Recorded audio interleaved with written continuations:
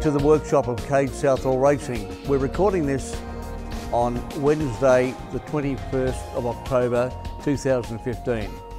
In a few days' time, on the weekend of the 25th and 26th, I think it's the 24th and 25th actually, we're running at Phillip Island with our racing car, our Formula Ford. We're hoping to set pole position and win race 1, 2 and 3.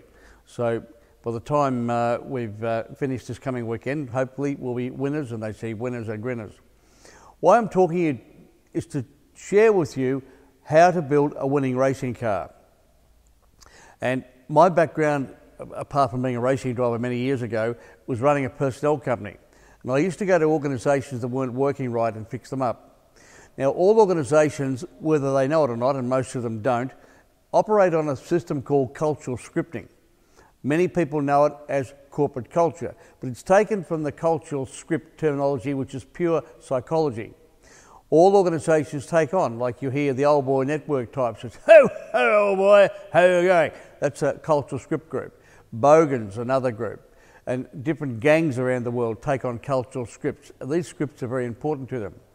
Companies take on script, and motor racing teams take on scripts. Now, the script to run a successful motor racing team is engineering excellence. Now, tonight we'll be looking at some of the Formula One teams, because whether they know it or not, and I think they basically don't know, they run on cultural scripts, which has a big bearing on how successful they're going to be. Now, some of the scripts of the Formula One teams are, as I view it, Mercedes, engineering excellence. It's engineering excellence that you need to produce a top race-winning motor car. And to do that, you need the right personnel in place. So it's a personnel function before it becomes a motor racing function. Teams like Ferrari, in my opinion, for many years has been living in the past, refusing to bring about change and burying the head in the sand. I think Michael Schumacher changed that to a large extent, but they always would return to where they came from. I think Red Bull has very much today an engineering excellence team, but I think they're being hampered with a lack of a good power unit at this time as we record this in October 2015. Now, the team that impresses me most in Formula One at the moment is the Mercedes team. And one of the key people, two key people in that team as I see them, is Toto Wolff. I watch him on the television. He seems a very, very good role shifter, a good person. And Niki Lauda I find interesting as well. He's a no bullshit person, and he stops any bullshit or big-headedness around the place, and that's good. Another problem for some of the teams is the personality profile of some of the personalities that are involved. I'm going to show you on the screen here now how this works and how it impacts a racing team like ours and Formula One. How it works is this: there's a matrix grid on personality profiling, and it works like this. The top people up here are non-emotional. We call it non-emote. Excuse my writing. These down here are more open and friendly, so I will put down here open for them. These will avoid conflict, and these will attack. Now, the four profiles are these. The first one is the analytical. Now, these tend to be dull, colourless and boring, orderly, correct, fastidious, proper, attention to detail, slow decision makers, base decisions on factual data. So their whole world revolves around facts and figures and facts. They're factual people. That's how their life works. The second type is the amiable. Put down AIM for them. Now, these people tend to be very friendly, easygoing, supportive, tend to procrastinate a little bit, helping along people, like to go along with the flow, and don't like undue pressure and nastiness around the place. Now, a third part is the autocrat. We put the AU for autocrat. And these people abound in Formula One. You only have to watch the television and you'll see them. They are hard to get to know, independent, narrow-minded, arrogant, and because of the independent, narrow-minded, arrogant stance they take, very bad decisions are made. And they basically throw their weight around, and they're usually major stress carriers to anyone around them. So they basically tell you how things are going down. You either do it this way or get the hell out of there. I've seen one of them on the television say, "We know what we're doing." Well, they make a very good car and they're a very slick operation. But one particular individual there is massive stress carrier to everyone around him.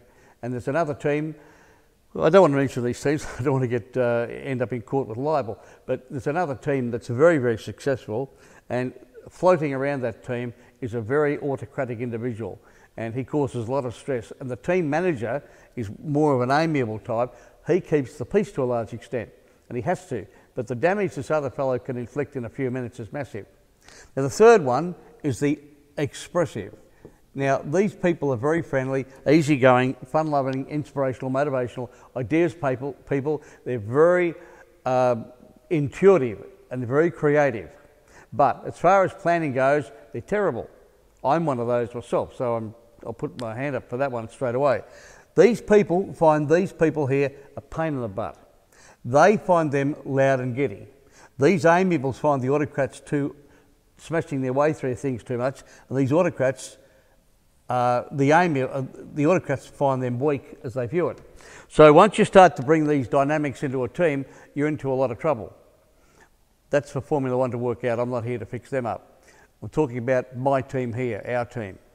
Now, if you're going to select an engineer to engineer the car, you just think for a minute, which personality profile is going to be best for you to set the car up? Is it the very formal, proper analytical? Is it the procrastinating amiable? Is it the smash our way through it autocratic, or the zany expressive? The expressive will say, oh yeah, give that a couple of turns on the back end and go out and see how it goes. The amiable, he'll procrastinate, oh, I don't quite know what to do here. I'll have a think about it. We're in a hurry here, we haven't got time to wait. The autocrat driver, they'll say, do it this way, that's how it's done, and the driver will fix it up himself. Where the analytic will look at the notes and factual data and make a sensible decision. So in my opinion, the person who is part amiable, mostly analytical, is the person who you need to engineer your car. And I think the Red Bull have their man. Our team, we have our man too. I have selected the person to run our car, a man called David Bruce. He's a very much an analytical with an amiable bent here. So when we get to the races and in the preparation before the races, he takes control of the team and he makes the shot. He's the man. I have no say in it. So what I'd like to do now is introduce you to David Bruce. David is a former very successful racing car driver. He'll tell you himself what he's done. It's better he tell you this. And he will show you how you set up a racing car from scratch. So this particular car is a 2001 Van Diemen, which we imported from the United Kingdom in 2003.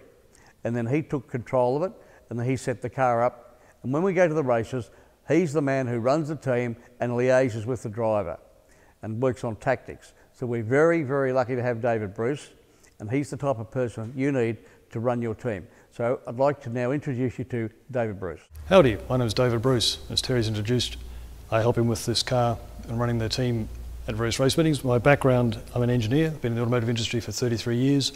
I also used to race myself, prepare my own cars. My last car was a Formula 2 that I won the Australian Championship in. A little different to this car, but the basic setup is the same. Let's assume that you've just got yourself a new car, or you're just starting up again with a new car. The first thing you've got to do is get some data, some information from the previous owners, from the tyre manufacturers, anything you can get about how you're going to set the car up, what camber angles, what caster, tyre pressures, that kind of thing. Anything you can get. This is going to be your initial information. It's not your final set point, but it's somewhere to start. Once you've got your car, particularly if it was a successful car in the previous owner and you have this information, it's quite valuable. You then have to go and check things. First thing to do, clean the car, pull the bodywork off, clean everything, look for cracks, look for things that are leaking, that kind of stuff. It's much better to find it in the garage several weeks out from the race meeting than at the track when you've got no time to fix these things. Once you're confident the car's in good shape, you start with the suspension setup. The first thing you need, if you've got a proper racing car with proper adjustable suspension, is that the wheels can be positioned anywhere. So you've got to make sure that both wheels on both sides of the car are the same distance from the centre and at the same distance forward. Similarly at the back, you're going to do the same thing, same distance out, same distance back. Typically, what I would do is adjust these lower arm adjustments here, measure from the bottom of the pivot of the upright to the centre and to the centre at the back. And if those dimensions are the same and those dimensions are the same, then you've got the wheels in the right place to start with. From there, you can start doing things like your camber, which you adjust with the upper arm to bring the wheels in, the caster, which you're going to pull back again with the upper arms, just pull the top of it back. And of course then finally your toe in, which is the toe link at the front here. So you get, typically in a race car like this, it'll be toe out to get the thing to turn in for you. Once you've got that set up, you can do the same on the back. This can all be done with very cheap equipment. You don't need to go and buy a big Dunlop machine or anything like that. I use a piece of string, a spirit level, a ruler and a tape measure. It costs about 25 bucks. I set the whole car up. It's very important when you do this that you're precise. You need to be able to measure everything and get the same measurement each time you do it. So practice that. You also need to be very accurate. If you have 1.5 millimeters tone at the rear versus 0.5 millimeter tone at the rear, the car is going to have wildly different handling characteristics. Basically, with the more tone at the rear, every time you put the foot in, the car is going to tend to go straight. You're not going to steer it coming out of a corner. You have to wait before you can get on the power. That'll slow you down. If you can get the thing accurately just towed in, you better get the power out of the corner nice and early. If it's towed out, if you've made a mistake and it's actually towed out, the thing's going to tend to come round on you. You may set that up for different reasons, but generally, in a car on a good track, that will be slower. So that's the basic setup of the suspension. When you're getting all this information on a car like this, where you have the option of changing ratios and things, you're going to need to find out what ratios you need for the various tracks. If you've bought the car from overseas, typically you won't have that information with the car. You're going to have to ask other competitors. You'll be surprised. In a country with 22 million people, there are perhaps 200 people running Formula Ford, less in Formula 2. They will tend to help you. They want their category to succeed. They want cars on the track. They will give you, again, starting points. The reason I call this starting points, all the suspension and the brakes and everything else, and the gear ratios, when you get to the track, that's when you start measuring things. You're going to actually measure how your car goes. Is your car understeering? Is your car oversteering? How are your tyre pressures? The best thing you can do with regard to tyre pressures of a camper is measure the temperature. You want to measure the outside, the centre and the inside. If the three temperatures are telling you that you've got an even temperature grade across the tyre, your camper's set up right. If the tyre pressure in the middle, tyre temperature in the middle is too high, it's going to indicate you've got too much tyre pressure. Too low, obviously too low a tyre pressure. If you have too much heat on the outside versus the inside, you can tell whether the camber needs to be increased or decreased. Very important tools, but this is, as you run the car and as you develop the car, you're developing your own suspension settings to suit that car on that track on that day. It'll change as the weather changes, it'll change as you change tracks, and it won't be necessarily what you started with. If you're a new driver, or if you're a new driver to the category, you're going to have also some training to do with the driver.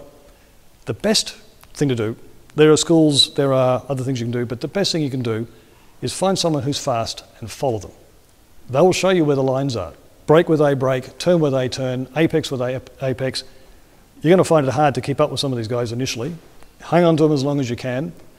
Find the next fast guy, chase him around the place. This is the best way to learn. These guys are fast for a reason. They know what they're doing. So follow their lines, do what they're doing. If you find that you can't keep up for some reason with your car, now you've got some information about what your car's doing. If you find, for example, that as you turn the wheel, the car isn't responding, you're tending to go straight as you enter the corner, that's called understeer. You can now go back to your crew and we can help to dial it out. Now, there are a number of ways of doing it. I typically like to see if we can add traction, because that'll ultimately make the car faster. So I'll check tyre temperatures, that kind of stuff, make sure the camber and the tyre pressures are right and we're getting the best grip out of the front that we can. If we already have the best grip we can, what you can then do is look at things like stabiliser bars. If you make the front stabiliser bar stiffer, you will make it tend to understeer more. If you make it rear stabiliser bar stiffer, you'll tend to make it oversteer a bit more, and you can dial out some of the understeer. If you find, as you're going through the corner, that you're now in a situation where you've got the wheels looking the opposite way, and you're still going that way because you're chasing the tail around, that's called oversteer. Again, you check the rear, check you've got the right camber, check you've got the right tyre pressures, and if all that's right, adjust the stabiliser bars. Generally going tight is good on a flat, smooth track. It tends to catch you out when they're getting a little bit wet or if they're getting a bit rough, in which case you may choose to back the opposite bar off rather than tightening up the bars. The biggest problem you're going to have, and the advantage I had when I was racing my own cars, is that I was the engineer and the driver. Your biggest problem you're going to have is telling the engineer what he needs to know so he can set the car up for you. You need to break the corners into three sections: the turn in, the middle part of the corner, and the exit. Turn in is pretty obvious, at the end of the braking, when you first turn in the steering wheel. what affects that part of the turn-in is different to what affects the middle of the corner to what affects the tail of the corner. If you don't tell him where you're having the understeer or the oversteer, he can't make the right decisions as to what to change. Equally, on the way out of the corner, when you're starting to apply the throttle, that's another set of criteria. You can change different things. For example, as we mentioned before, the tone at the rear. If you're finding that as you come out of the corner, it's understeering, it won't go where you point it, it could be the rear toe in. Similarly, you can do things with the front toe end, you can do things with the roll centre heights, front and rear, by adjusting the ride heights, that type of stuff. So you need to be able to communicate with your engineer what it is the car's doing, at what point on the track that it's doing it. And this will all help you. Remember, we're recording this in late October 2015, so hopefully this will be on the YouTube for a while. As we speak, the Red Bull team are having a very difficult season because the Renault Power is not good compared to the Mercedes, and they're suffering. Now, all racing cars, they call it straight line handling. It's a little saying they use. You have to have the engine power. So when you get out of a corner, you need to get the engine down as quickly as possible. That's where David's skill comes in to set the chassis up. Because when you think about it, the distance between the power on point out of a corner and the absolute latest for braking, if it can be, let's say 1,000.231 yards, and you've got a bit more speed in there than your opposition, you'll go quicker than them, providing the handling's good. So this straight line handling, a powerful engine is a very important thing. So I was finding it hard to find good horsepower. So what I did, I went to Quicksilver Racing Engines in Fredericks in Washington, United States. And Sandy and Eric there helped me, and they sold me a very, very, very good head, extremely good head. They directed me to High-Tech Exhausts in Irvine, California. So they call Grudinsky. You can go there and get a good exhaust from him. He makes beautiful equipment. And we put it on the dyno, and we immediately gained horsepower just by bolting this exhaust system on compared to the other. Well, I've nearly finished, but I'm probably saving one of the most important features of the car till last. We've got a very good engine. We need to look after it. Davies Craig, an Australian company, invented the electric water pump some years ago, and we used it on our racing car. It absolutely surprised me. I knew it was a good thing, but more so than I ever realised. Some of the great benefits that this pump gives us for competition racing is that we're normally at the front of the grid. So by the time we go out there on our warm-up lap, we end up on the grid, sometimes waiting a long time for the stragglers to come up. And the cars overheat. We don't want that. We want to keep this engine at a very constant temperature. And this, with the control, enables us to do it. It also gives us a lot of horsepower out of the corner. It is just one hell of a brilliant product. So if you want to use one for your competition vehicles, Davies Craig, they're located in Melbourne, Australia. You contact them and you'll be very happy with it, I believe. Well, our time has come to an end. In a moment or two, we'll be showing you some footage of our visit to Phillip Island. And as I said, our aim was to set pole position and win our 3 races. We'll see how we go. Thanks for watching.